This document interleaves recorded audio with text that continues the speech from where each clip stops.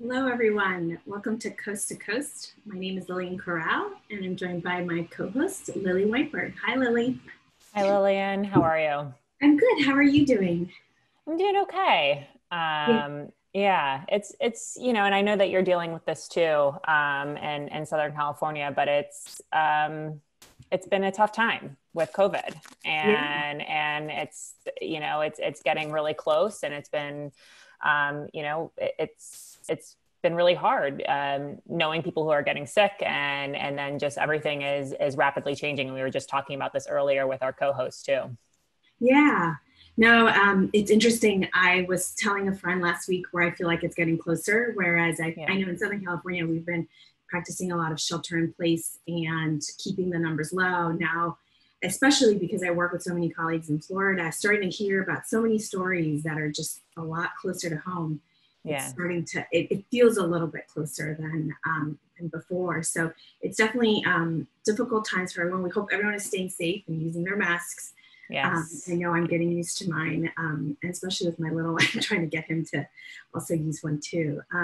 Oh, So does he use one or not very no? well. Okay. My son is 18 months old, so Yes. if you can imagine, is not very good at it. Right. But at least trying to introduce him to it, because also Yeah, like just the experience of a child now all of a sudden seeing you like, I know. we're not used to it. So it's just getting him used to being in public, Yeah. people on masks is I know. And there's this whole other thing that we could talk hours about, but there's also the issue of language too, not being able to see your mouth moving and, yeah. and that with children. So, but it's definitely strange times. It's a dynamic time. But I'm really happy that we continue to have these conversations, Yeah. about what we're seeing in cities and what we're learning, because it is so dynamic. And that's really what Coast to Coast is about, is looking at the future of communities, and really seeing and hearing from practitioners.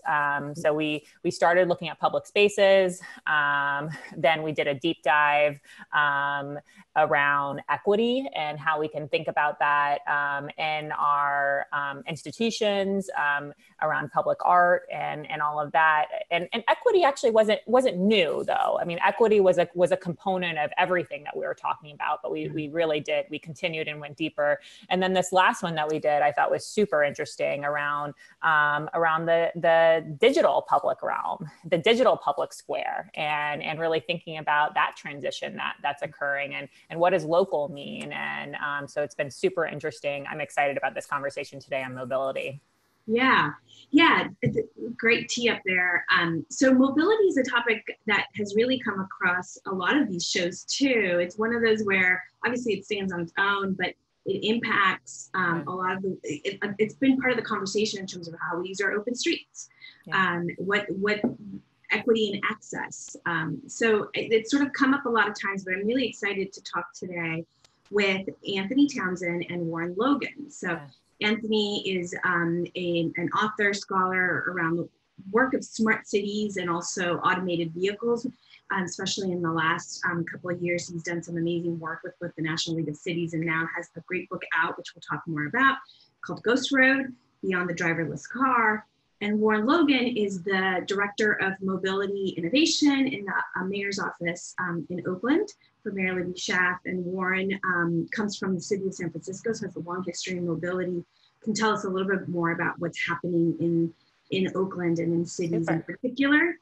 And I think, just as we tee this up, I think what I really hope that we can really think about is, one, how mobility is being impacted. And obviously it's been changing over the last couple of years. And when I mean mobility, obviously we think about it from both a public transit and a private perspective. Mm-hmm. So it's a system that's been changing over the last couple of years. Now you have COVID, you have all these questions about race and equity and access, and how our transportation systems have hindered a lot of equity and access for communities. And so I think there's a lot to talk about, and we only have 30 minutes. Yeah. So Okay. Well, good luck with that. And I'll be hopping in to get the Q&A. So everyone, all audience members, please put your questions in the Q&A box, and I'll see you in 15 minutes. Perfect. Okay. Bye. Anthony and Warren, please join me. Thanks so much. So I just sort of teed it up a little bit, right? At least from the Knight perspective, we think about mobility both from that equity lens, but also from the innovation space in terms of thinking about all the disruption. I'd love to just start with both of you and just ask you, like, I love this exercise about a lens. Like, what lens do you come to this conversation with? So why does mobility matter to you? Can you just sort of talk about it from your various perspectives? Like, why do you think this is such an important area of work? Sure. Thank you, Lillian, for asking a really broad question that I think has so many implications. The first I'll share from my transportation planning background is that mobility is about access to resources, and COVID or otherwise, it's about getting to jobs, it's about getting to friends, to the grocery store, taking your kids to school. And so when we think about the impact of a pandemic on that really important, mobility factors, that's also, it's the same thing again, which is like, how are we getting to the same resources, but perhaps differently? And I think that from a digital perspective, that's also going to be really important too. Anthony, how do you think of that? From my point of view, I agree 100%. I mean, mobility is the lifeblood of cities. But it's also the area where I think the promise of technology to improve cities and give people choices has been realized most clearly, most widely and for the largest number of people. There were a lot of promises made about urban technology over the last decade. And this is one where I think, a huge number of people now see the benefits in their pocket. And so it's touched a lot of lives and given people a lot more choices and, a lot more freedoms. So it's a great test case for understanding how technology might affect housing or education or healthcare or other areas of urban life in the future. That's a great point. I definitely want to get back to that when we think about the future, because I would wholeheartedly agree. So just thinking about the moment we're in, especially during this pandemic, is there something that like most strikes both of you about the trends in mobility that you've seen, or some of the impacts that have occurred? Like, what's been the most surprising thing for both of you? Sure, I'll go first. I mean this politely. I don't think I'm actually that surprised about anything that's happened during COVID when it comes to transportation, when it comes to mobility, when it comes to technology related to transportation. I think that, especially from a policy standpoint and, just again, being active in the Bay Area for over 10 years now, a lot of the trends that we're seeing in relation to people's, lack of access to resources, as we just talked about, are the same demographic shifts that have always been occurring. If you don't have a car, you're still going to lack access, right? If you're relying on bike share, you might get so far, but there's still not enough infrastructure to get you there safely. On the other hand, and this sounds perhaps more positively, I've been really encouraged by the fact that people are finally looking at the ways in which we use our rights of way, our streets, our sidewalks, our parks, flexibly, and that we're now finally able to suspend some of our original preconceived notions around like cars first, everything second, and now having a thoughtful conversation about maybe people first, and mobility is part of that, whether or not you use a different tool to get to your different resources.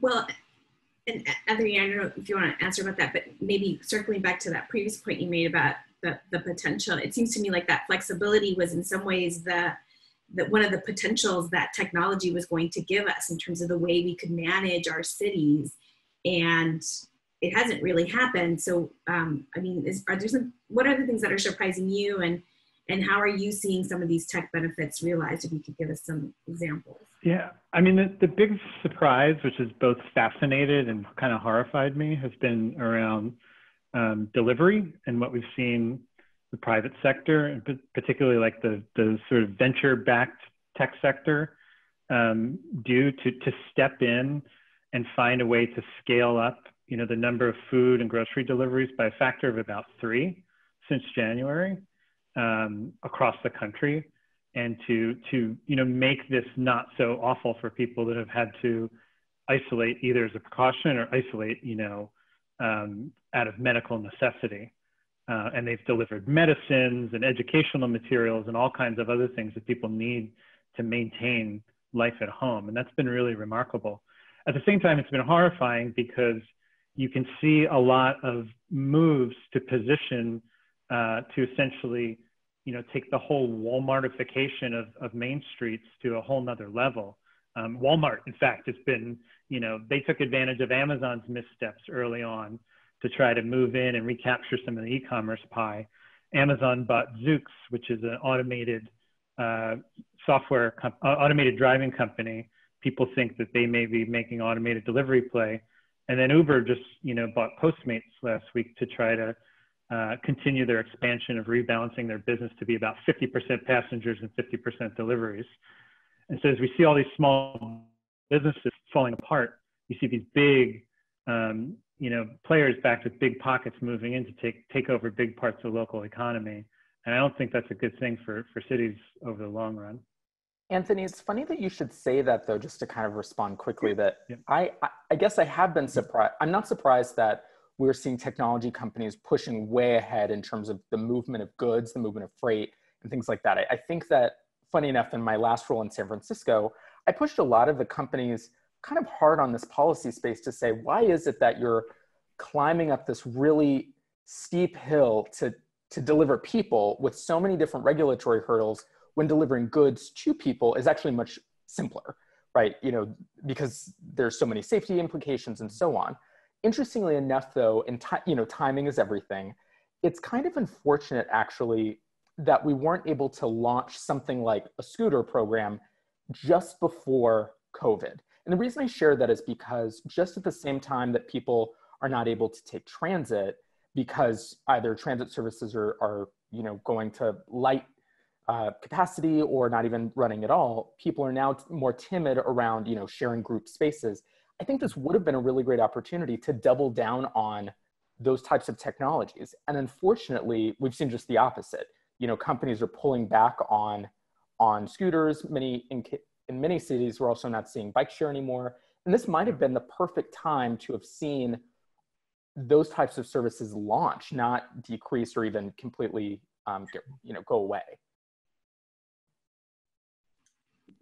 Do you have any thoughts on that? Any reactions? No, I think it's an interesting point because what it says is like cities and the companies that are making investments, right? Like they're all sort of taking measures to try to deal with this in the short term, but there's some long-term steps that they could take together that maybe they were doing stuff before COVID, that there was some long-term alignment, right? After all the struggles that cities have had with these tech companies kind of entering markets without permission and whatever. But then COVID sort of threw that all up in the air again. And you had the scooter companies, and the bike share companies pulling back and doing crazy things like, the jump bikes getting destroyed in the North Carolina forests, in the dark of night. Like whatever long-term alignment was starting to happen seems to have just gotten thrown out the window as people have scrambled to adapt. So, maybe a reset in that conversation seems to be in order. And as you point out, more sort of micro mobility is something that cities really need right now, so that people can run down to their restaurants and pick up their orders, or those restaurants can do their own delivery instead of relying on these big platforms. Take 30% of the cut. And in some cities, I think we are seeing interesting partnerships. Like I know for us, we noted like in Detroit in particular, they've partnered with both Jump and GM and have delivered 1,000 e-scooters to essential workers who can use them to be able to get to work. So there are some of these partnerships in place. I definitely want to get to the whole you all forecasting what the future looks like in a minute. But I mean, this is a good jump to this point about the private sector and how much. So maybe starting with you, Warren, I mean, how much or how is it to be someone who works in mobility for a city and have so much of your work, this is my opinion, impacted in a lot of ways by the private sector? And like, what are the levers that you have or you've been using to kind of really mitigate some of these changes? I just made a lot of assumptions, so maybe clarify that. And then Anthony, I'd love to get your take on like, how you're seeing industry really drive a lot of what's happening in the quote unquote marketplace or in our cities. Sure. I'm going to unpack a little bit of that multi-pronged question. So the first is like what it's like to work in a city both during and before COVID in relationship to the private mobility space. And I think that both working in San Francisco and now in Oakland on this very issue, it's been kind of a night and day scenario in a way, because our approach here in Oakland has been very open, very collaborative to understanding how these technology companies can, provide, just as we were just talking about, like the pieces of the puzzle that government and, public agencies are not able to provide, whether that's, bike sharing in downtown districts that, have our transit lines only going in certain directions, or, providing even gig car sharing around the city to help people make their quick errands and so on. So it's been really reassuring in some ways during COVID to see many of these companies stepping up and providing the level of support that you've even mentioned during a time when we needed them the most. And I think that's in part where my excitement, but also a little bit of disappointment comes in with the private mobility space. And this is a polite criticism, is that I spent about 3 years in this space in San Francisco, listening to a number of companies share with me just how essential their product was, that this was going to be the game changer for transportation. And when it came time for those companies, those services, those widgets, right, to prove themselves, I think some really did exactly that in spades, and others kind of recoiled. And I think that that's in part what's challenging about being in the government right now. And I think to Anthony's point especially, is that I don't want our residents relying on a service for resources that are so dire to them, right? Like getting to their jobs, getting to their daycare, getting food on the table. If those services are not going to be dependable in times of emergencies. And as we're entering COVID, we're now, it's July, this started in February and March. I'm really concerned that we need to make sure that whatever is in the marketplace, whether it's public, whether it's private, whether it's a partnership, that it's stable and will last into the future, no matter, what changes may occur or, blips in the road. Anthony, how do you see the industry driving this? I mean, I think there's a lot of uncertainty right now. So, I've been thinking a lot about automated vehicles, and in China, we've seen a bunch of companies that have been working on automated vehicles pivot after the pandemic swept through there and start to try to apply those technologies to new solutions that would be relevant for the post-COVID environment. So there was one company that had built a robot for contactless delivery of medicines inside COVID wards. Well, once the pandemic was snuffed out in China, they didn't really need it. So they're now using it for contactless delivery of food in restaurants. And I think, Silicon Valley had promised us self-driving cars. We're still waiting for that. Those things automated vehicles are coming. It's just not going to look like what Larry Page or Elon Musk promised us. It's going to come in 1,000 different shapes and sizes, which is good for cities. But I think it's going to require cities to do what Warren was talking about, which was to sort of be welcoming and allow these experiments, to watch over them and regulate them and permit them in ways that are sensible and watch out for their citizens. But to be a little daring and a little tolerant of risks, particularly, when it serves to meet some of these needs that are going to become very acute during COVID. So I think the technology, it's not clear if the money is going to be there the way it's been there in the past. I mean, that is shaking itself out in the markets. It may not be $100 billion a year like it's been for the last couple of years.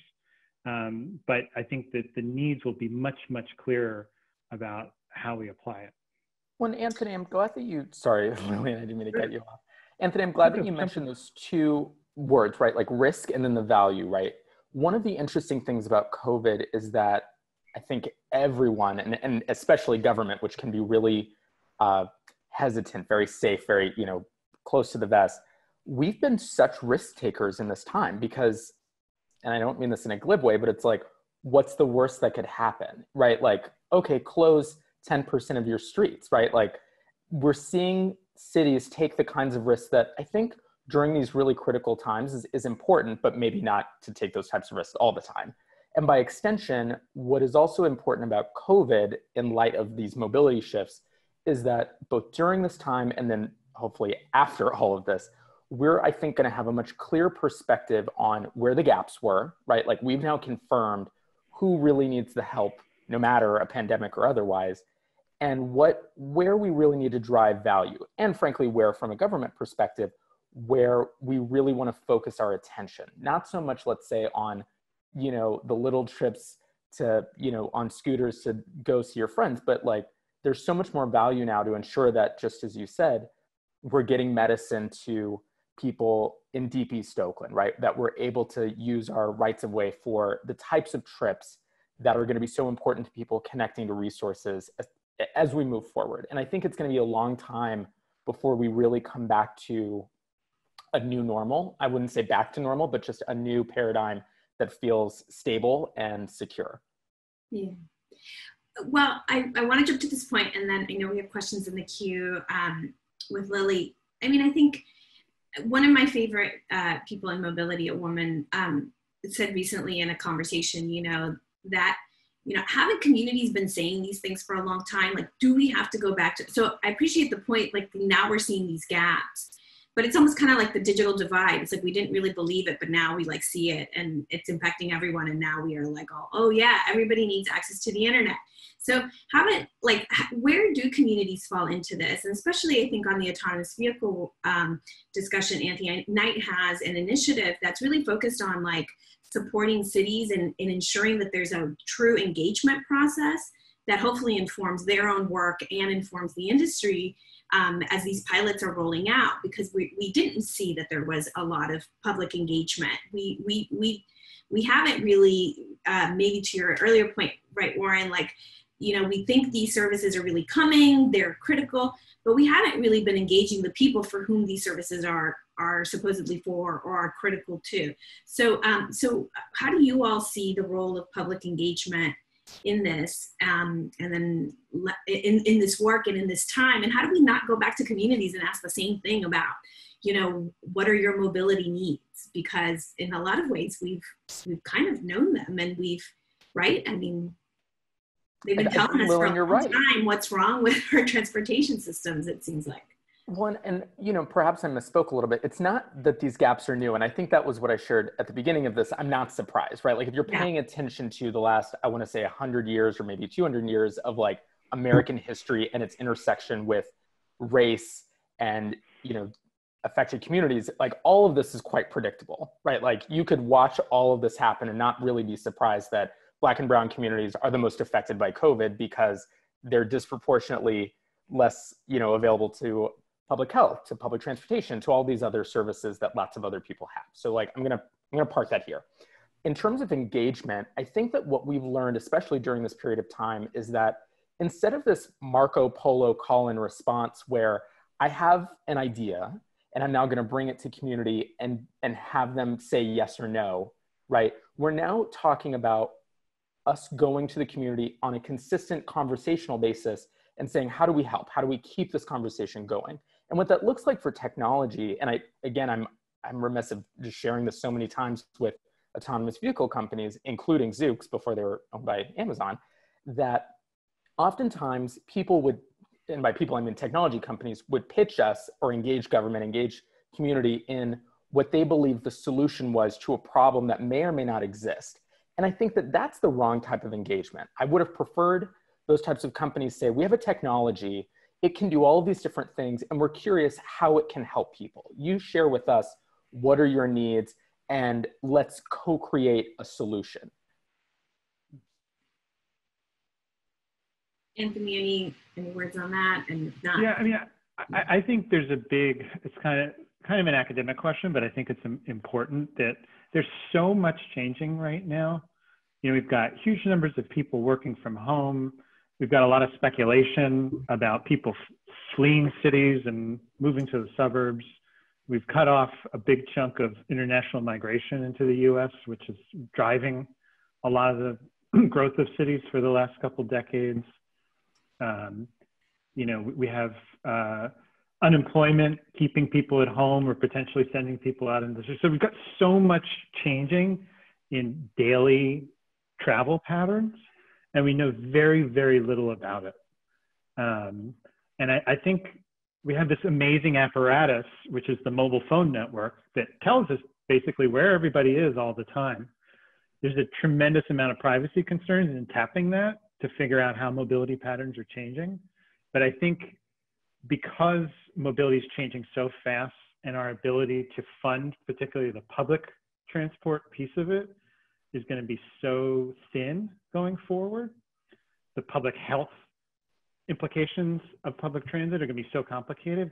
I think we may need to start exploring ways to look a little more deeply, a little more closely into that mobile phone trace data to understand, you know, where people are going and when they're going, so that we can serve them better and really understand how mobility is changing and whether it's changing over the long term or not. Because it's very likely that we may end up running the few buses we have to places that people aren't actually going and not using that resource wisely. Yeah, lots of thoughts on that. Lily, what are the kinds of, I know we've got some questions in the queue. Yeah, and this is a great conversation, that Anthony, that's very powerful. And Warren, I'm sure that you're thinking about this every day. You're living and breathing this around public transit, and so that there a few questions clustered around that, around the safety piece, how there's less demand, and how are cities possibly going to fund public transit. But I do want to dig into a question around micromobility, and this is from a person who is a big Warren Logan fan. So Warren, this is a part of your fan club, and she asked, could cities work with the private companies to ensure sustainability, reliability, affordability, and equity? What are your? I want to hear from each of you. What do you think about that? Absolutely. And I think that, sorry, someone's calling me at the same time. I think we can. And in fact, I know we can. We've seen a number of times these critical partnerships.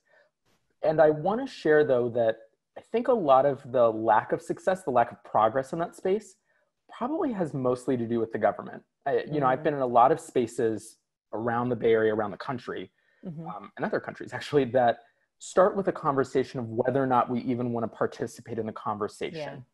And that's really challenging. Like, if you want to have a collaborative, you know, front door, I think you have to A, have a door that's clear, and B, open that door. You can't create this sort of wall around your city or around your city government. I really think that there's an onus on us to actively participate in the conversation and to try and learn what these technologies are capable of, and to stress test them with the companies. You know, I've been so happy to have shared a lot of really difficult conversations at times with engineers, with planners in these companies where I'm like, I don't think that's going to work. Tell me how this happens. Tell me how you meet this need, to really stress test, you know, delivery robots, for example, right? Like, how do you meet ADA concerns? Okay, like, let's keep iterating on that.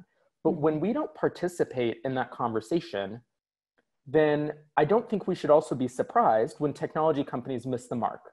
Because if we don't tell them, right, if we don't share the expertise that we're so, you know, thoughtful and understanding, then, like, that's not a fair debate. Yeah. And that's powerful that you said, you know, that you're from city government and you're saying that you guys sometimes miss the mark. So, Anthony, any thoughts? You're muted. Sorry, I was answering some questions in the chat window. Oh, sure. Any specifically that you want to, do you have any thoughts on that? And if you want to touch upon one that really stands out to you. Yeah, I was just answering the question about drones. Someone had asked if drones were going to be a part of this mix. And I said yes. There's a lot of opposition to drones over, of course, nuisance and noise and safety. And it's probably going to be some time before we see a lot of drones in cities. But there's some very interesting work that's come out of Carnegie Mellon in the last couple of years showing that under certain setups, the drones may actually be the most carbon efficient way to move cargo over the last mile, because it's basically just all you're moving is the motor. And it's just like a motor attached to a box flying down the street, which would be really interesting. Well, Anthony, I'm gonna probe that for a second, which is kind of the game I play with all the other technologists in the Bay Area. Is like, what is the problem that we're trying to solve? Well, in that case, it's moving goods over the last mile. Yeah. So comparing it to moving it by truck, or I think it's the most carbon efficient motorized means. So yeah, if you're comparing it to a cargo bike, I don't think it competes. But I have to go back to the study. But. And why are you pressing on that, Warren? Like, why are you?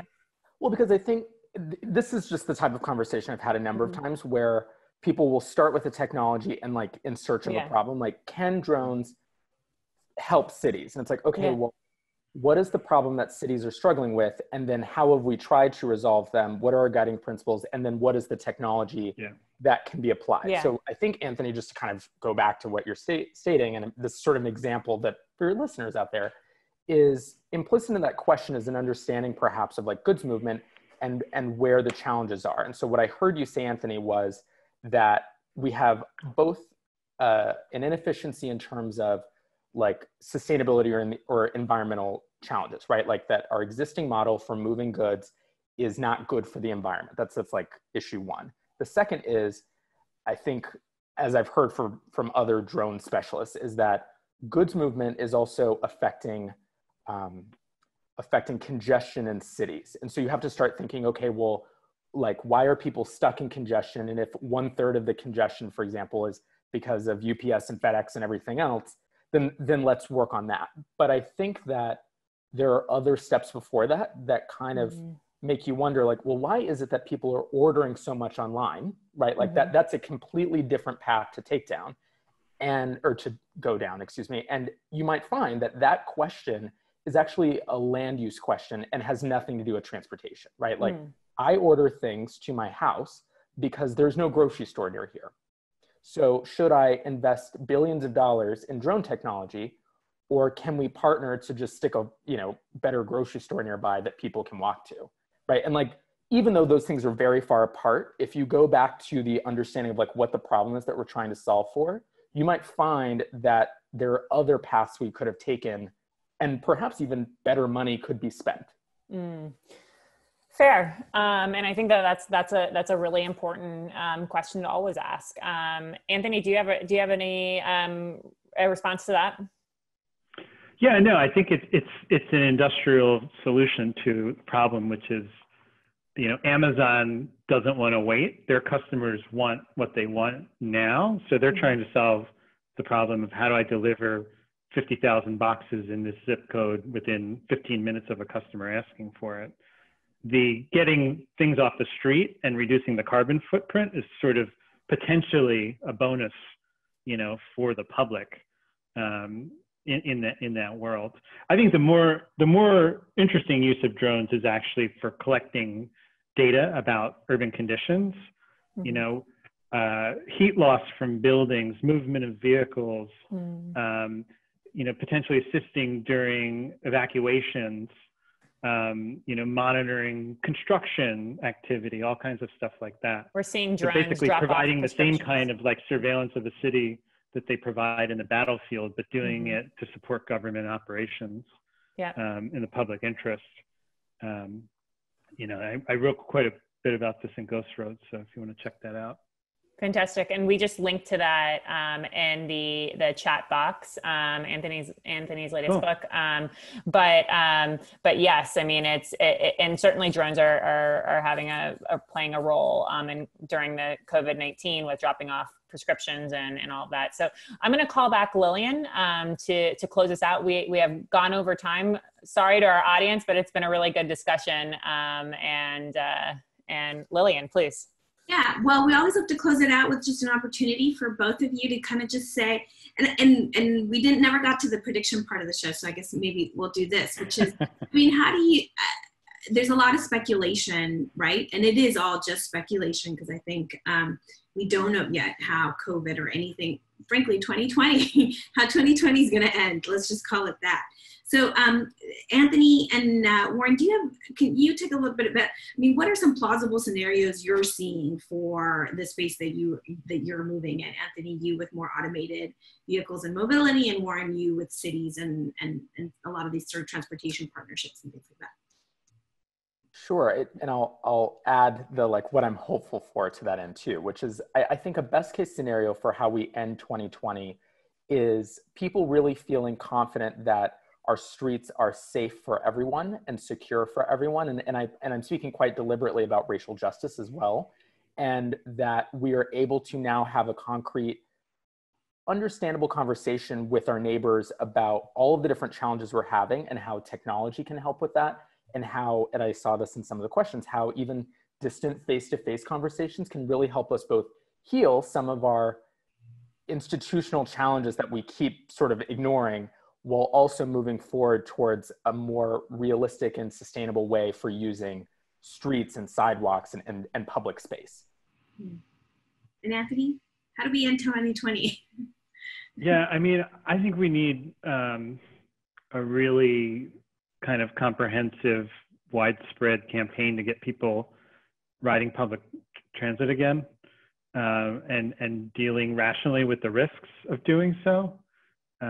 I've been doing it just to see what the transit agencies are doing in terms of precautions and how safe it is and how people are behaving. And frankly, I find it's one of the safest, most well-behaved spaces. I feel safer riding public transit than I do at the beach right now, in terms of how people are respecting, the social space. And I think we're going to need to do that to keep these systems alive and have some continuity and build public support for all the subsidies that transit's going to need. That bridge, between now and whatever's after, I think is really, really important. And having, bodies in there and bodies of people who are influential is going to be really important. I'm waiting for some celebrities to step out and say, I got on the bus, I got on the train today because it's safe, and we know the evidence from other countries is that it is safe. So. That's a great point. Well, thank you both. This has been a really amazing conversation. I know it's just the beginning of the discussion. So for the people who are, for our guests who are listening in on our audience, make sure to check out both Anthony and Warren on Twitter. Anthony is at Anthony Mobile, and Warren, you are at Warren Mobility. So both very similar. And then also, if you have a chance, check out the links in the chat. We've been posting. There's some great resources there around the work of both of these men. Thank you very much. Lily, do you want to say anything about next week's show? And, Sure. Yeah. And thank you. Thanks, Lillian. And thank you, Anthony and Warren. So next week, we have Walter Hood, who's going to be joining us, and he'll be looking at the future of public spaces, landscape, the public realm, and what that looks like at the intersection of race and equity. And so it should be a really interesting conversation. I'm excited to have him. And of course, Walter is a Knight Public Spaces Fellow and a MacArthur Fellow. So so it's going to be interesting. Great. Well, thank you. Same place, same time. Yes. Thanks. Bye.